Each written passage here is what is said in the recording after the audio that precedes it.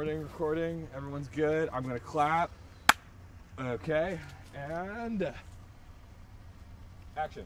Bryce and I had met sophomore year, at the very end of sophomore year, which is like a week before COVID hit, and didn't know him super well, but that summer I had actually texted him saying, I have a really good idea. Let's make a feature film this year. So that would have been junior year.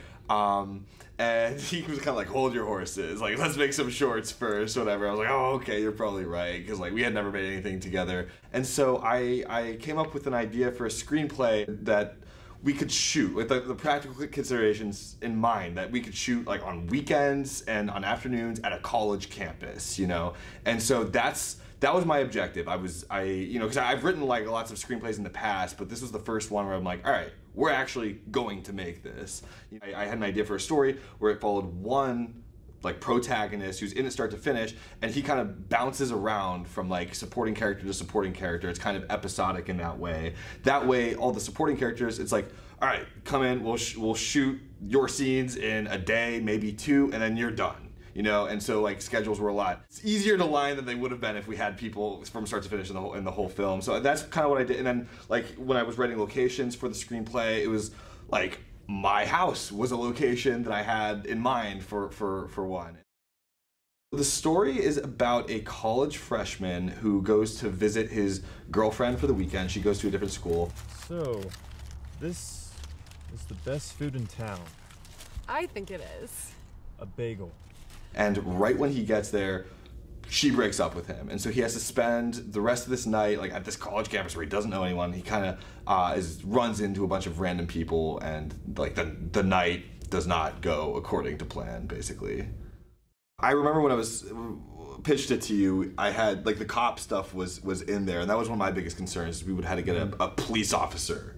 And I'm like, you know, all of our friends, you know, people we would get to act our friends who are our age. I'm like, how do we get a police officer, you know, to act in this? And we really, really lucked out with that. We just like, Bryce and I were shooting audio for somebody else's short, and we're at this covered bridge, and this police officer just comes here and asks us what we're doing. So the guy who's in charge of like the shoot, he goes and talks to him. He comes back, he's like, we're like, is everything okay? He's like, yeah, this cop is interested in acting. And we're like, oh, we need a cop and act. And this is like 2 weeks before we started production. We go up to him, and he's like, yeah, I've got unmarked uniforms that don't say like the specific departments, and I've got like a fake light that you can put on top of a car and make it look like a police car. And like, that was just actually a miracle, because I don't know what we would have done if it wasn't for that just wild coincidence. That's a good way to describe how this even got made. Is a lot like I mean, in a way the stars kind of aligned, because funnily enough, like when I'm walking around campus, like I'll kind of see a spot and kind of put it in the back of my mind. For example, there's a room in the library that looked very barren, so it was, you know, it definitely made me think of like a police holding cell, where it's just, you know, very tight, plain, you know, there's just a table in there, and so you know, when I saw that, I was like, oh, like that could be used for anything like that. You know, it's just very compact and plain. So Andy Rice, one of our professors here, we reached out to him pretty much when fall semester started, saying like, hey, we want to make a feature film. Like, I wrote this script, sent it his way. I'm like, what do you think, basically? And I remember he emailed me back, was like, this is a very ambitious task you're about to take on. He's like, I don't know if I can recommend it. You will not eat. You will not sleep. Like, this is probably just too big for your own good. And you know, which maybe he had a point there. So we had like a half-hour long to an hour-long conversation, just kind of mapping out our thought process.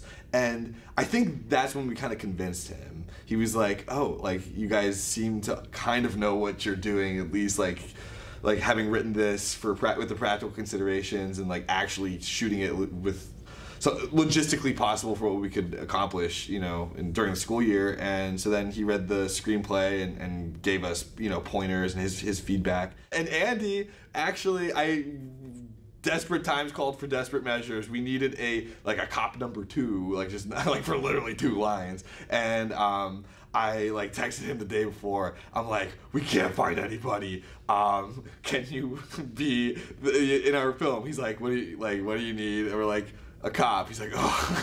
He's like, but I'll do it. Carl Novosel, Yes. you can come with me. We needed to film in an ice cream shop, and so I reached out to the people and creators and to ask if we could film there. And they were super nice about that and very helpful, and they opened up the store early just for us to go in, and the worker agreed to like be like a little extra in like the wide shot or whatever. This is basically no budget territory, which like you can do like in today's day and age. Like everyone has cameras. Everyone like we're editing on DaVinci Resolve, which is free. Like it's crazy, but you have like all these resources that like people like maybe even 10, 20 years ago would not have had as easy access to.